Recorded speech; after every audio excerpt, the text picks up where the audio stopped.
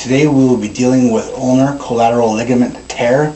It is where the ligament that stabilizes the wrist joint on the ulnar side is detached, and what happens is that the ulna will actually protrude posteriorly in the wrist area here. So what you're going to see is like a large bump, more so than you would if it was attached, which actually if I push on my wrist on the pinky side, it'll actually cause it to lower in the wrist joint.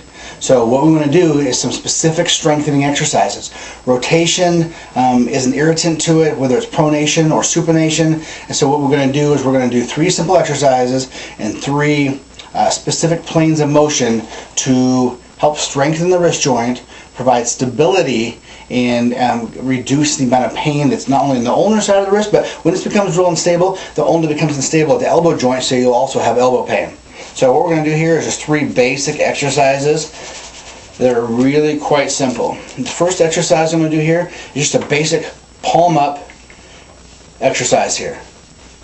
I am in a palm up position, the band's running along the inside of my forearm here, on the front side of my forearm, palm up exercise. I'm going to do about 3 sets at 10 to 15, you can do 12 to 20, but just each week kind of progress your resistance so you're getting stronger.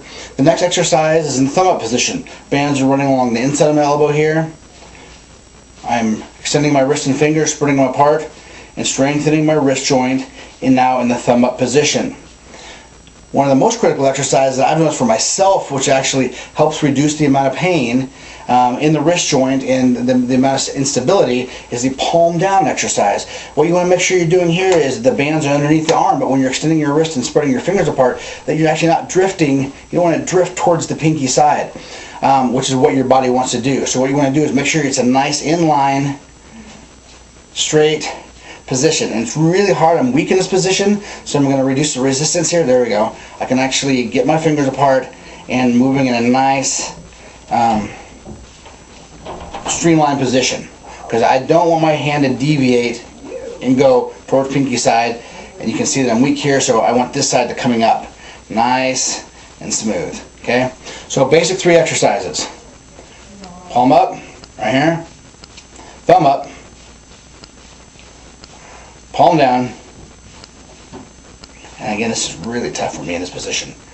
And you'll notice that when you do these exercises, in about 2 weeks you'll start noticing a big improvement in stability, a reduction in popping in the wrist joint, less pain at the wrist joint, less pain at the elbow joint, because now the ulna is more stable.